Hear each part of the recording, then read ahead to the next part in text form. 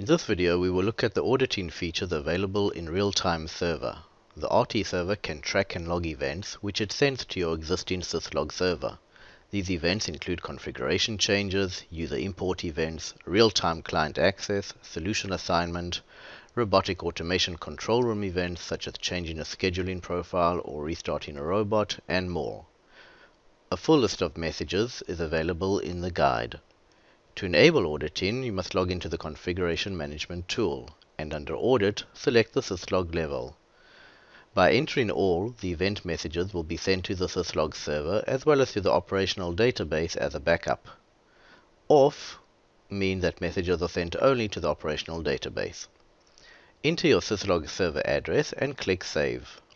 You can enable syslog messages from your OpenAM component. This is set up in the OpenAM configuration tool. Go to Configuration, System, Login, and select the syslog option. Enter your syslog server address and port. When viewing your logs, you will notice the RTServer logs right away as they all include RTS in the messages. Please note that OpenAM messages appear differently as they are in the OpenAM format.